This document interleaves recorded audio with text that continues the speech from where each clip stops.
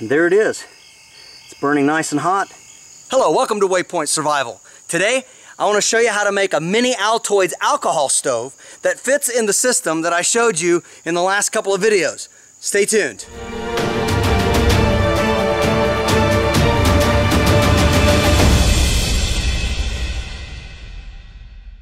After my last couple of videos, I wanted to know if I can make a mini Altoids alcohol burner to go along with the stove. I know a lot of people like to use alcohol stoves. They're very convenient, they're lightweight, they're clean burning, and also they're just great to have around for multi-purpose because alcohol can be used for cleaning, among other things. But one of the things that I was concerned about was finding something that would fit as a container, because carrying the alcohol can be a problem, and I wanted everything to fit inside the alcohol tin, the little Altoids tin. So I've done some research and put something together that I think is cheap and easy to do. So let's get started. The first thing that you're going to need is a mini Altoids tin. And of course you want to go ahead and rinse it out and dry it good so that it doesn't have any of that peppermint dust left in it. The next item that you're going to need is a sink strainer. And you'll also want to get a Sharpie so you can draw around the little Altoids tin. Next, you're going to need some of this metal tape. And you can get this in various places. You can also get this in places where they sell muffler repair tape. It's a high temperature tape. It's actually used for ductwork. It has adhesive on one side and it is an aluminized tape on the other. And this is very important. You'll also need a pair of scissors that you can use to cut the various items to length. Next, you're going to want a kit like this.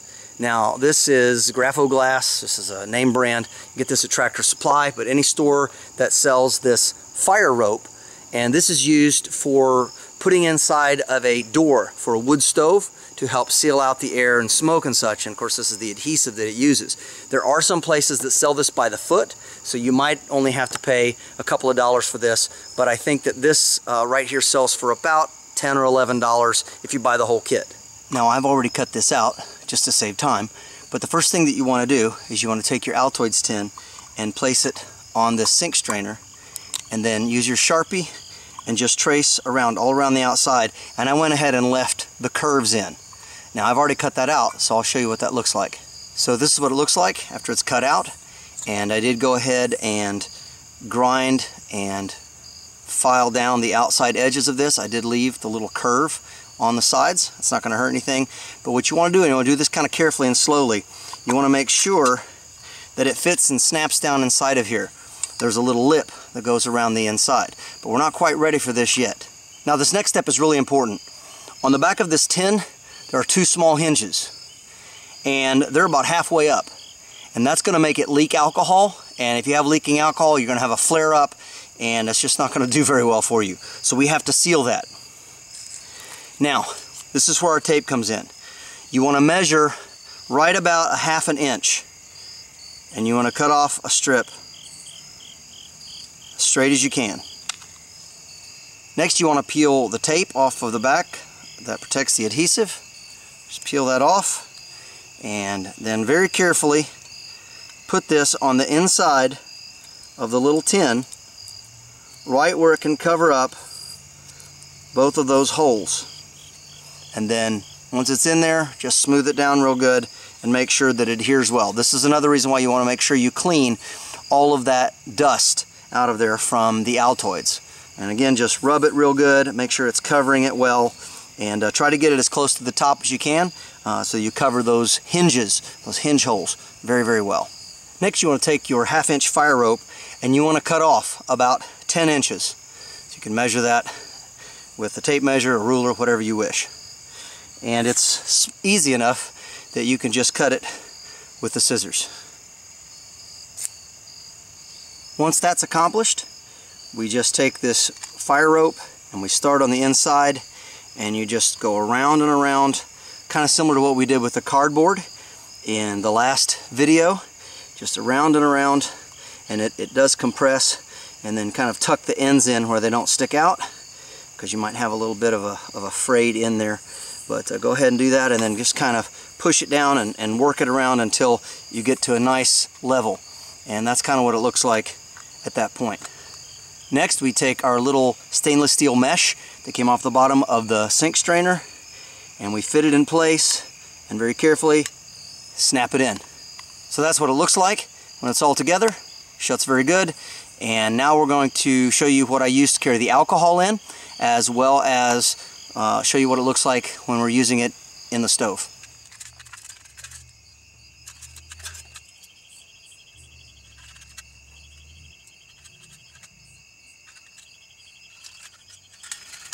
Now when you put this stove together, it's very important that you make sure that everything is in place so it doesn't wobble around and everything is seated properly. Of course, now we open it up and we take our alcohol and we pour both bottles into it.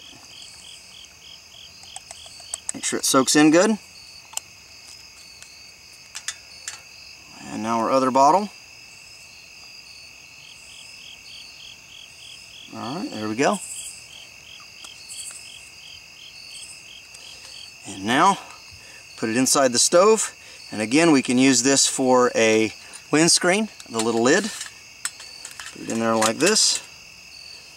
And then it's a simple matter to strike a match, lay it in there, and put some water on to boil.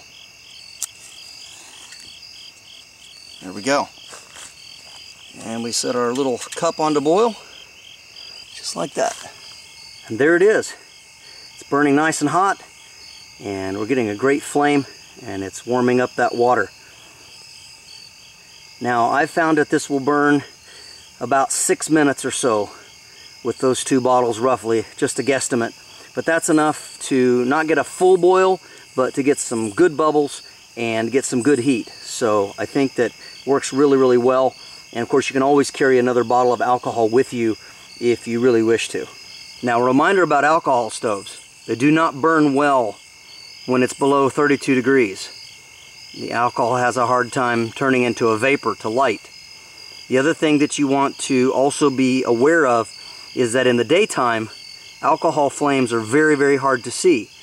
You can just add a little bit of table salt into your alcohol, and that will help it change color enough that you can actually see it and it'll be visible in the daytime. So like I said, unless you carry more alcohol, you're not going to be able to really boil water with this. It will hold enough to boil water, but you're going to need a full ounce to do that effectively. And this is more like a ½ ounce with those two bottles. So it's enough for a hot drink for sure.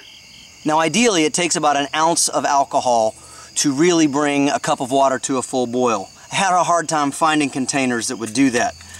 This is just a small container that I found that we had some mouthwash in from a motel we stayed at, and this is a super glue bottle.